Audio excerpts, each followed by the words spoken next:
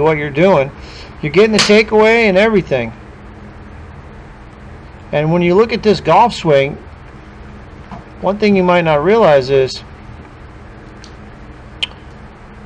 it feels like you're not going back very far, and you're really not, but you're still getting it back farther than you might think. Yep. And then at impact, a little bending. Don't let the club pass your hands right there. See how it passes your hands? Club head? Okay. Do you understand that? Yep. Because what that does is it bends the left elbow. See how the left wrist and left elbow bend? Right. So we want the handle to lead the club head through the strike. Right. So that's your only real, inconsistency.